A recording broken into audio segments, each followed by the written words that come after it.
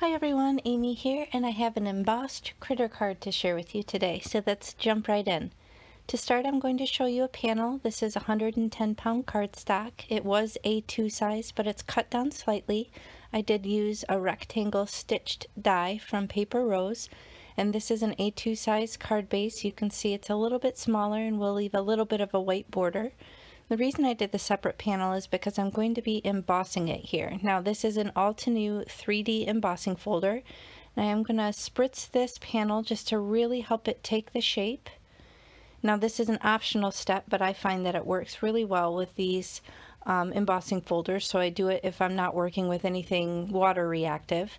So I'm just loading this up here in this, and I'm going to run it off screen in my embossing folder. Here's a picture of the finished card that I'm going to be making for you. It did come together in a snap, so I have that nice finished edge from the die. You can see you can do either side, the embossed or the debossed side. It's such a cool geometric look, but it looks almost icy and crystallized to me, so I'm kind of still thinking winter in terms of my design as I go.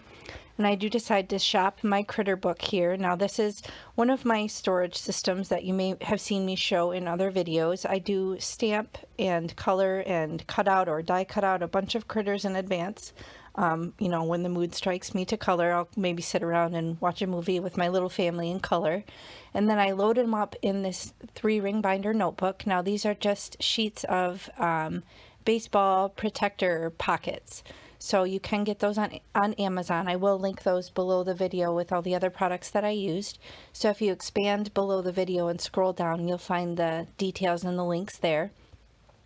But I'm just kind of flipping through, deciding what I want to use. I don't really have a plan in mind. I just know that I do want to include a cute little critter somewhere in the design. Excuse me.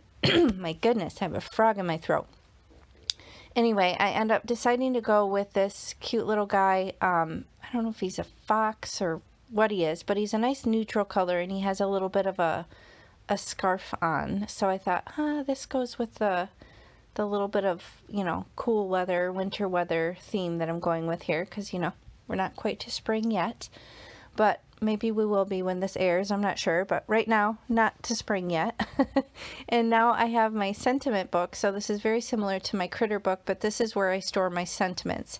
I used to have them in one binder, but then I ended up outgrowing it. So I have one dedicated to my sentiments and one dedicated to my critters.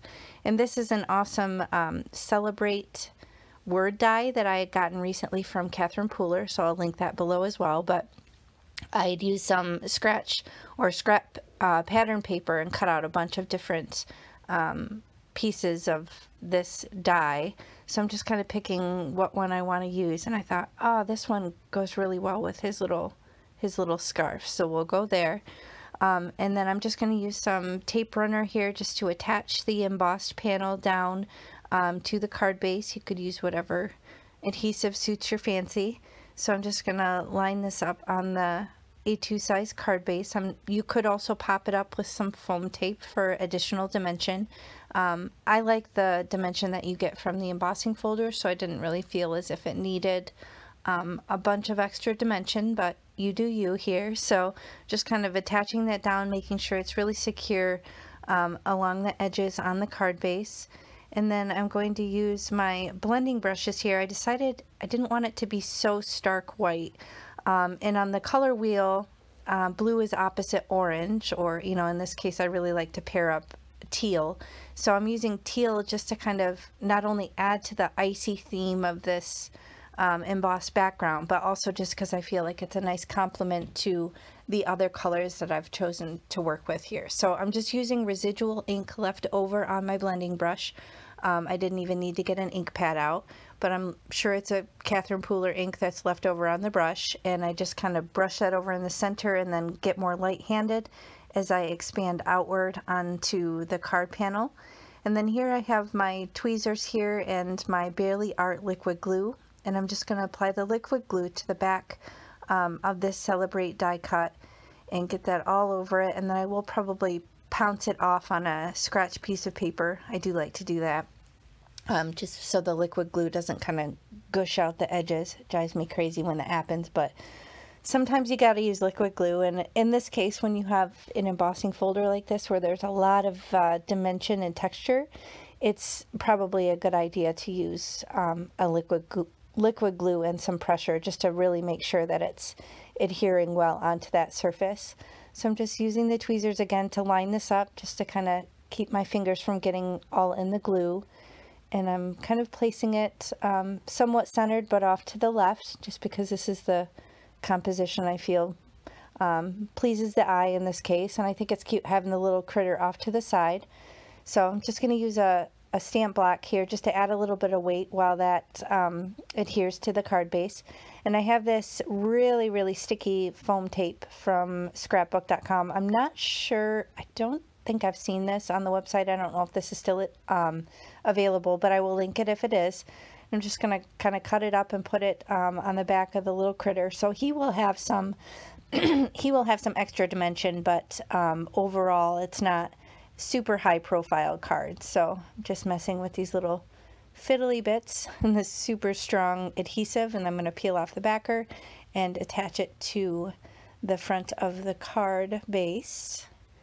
I just think that fits in so well with the direction that he's facing and the layout of the Celebrate. I think it worked so cute together. So again, guys, like most of my cards, I'm just winging it here, deciding as I go, picking the pieces as I go. But with my batching components that are ready to go in advance, that allows me to just kind of pick and choose whatever I think looks good in the moment. But here I'm just using some liquid glue, just laying down a few dots in odd numbers.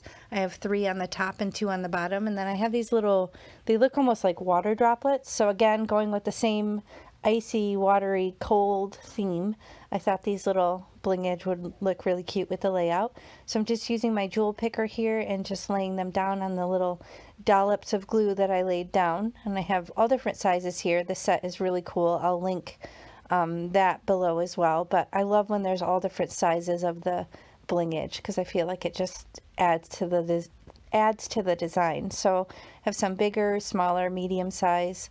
I'm just kind of working in the layout here, using the other side to just kind of get them exactly where I want them and get some extra glue that gushes out, and that finishes my card. So I hope you enjoy it. I got a nice way to use some pattern paper. If you guys hoard it like I do. So use it to cut out your sentiments or your big word dies and go from there. So hope you enjoyed the video. If you did, please hit the thumbs up and consider subscribing to my channel. And I appreciate you so much. Have a great day. Thanks.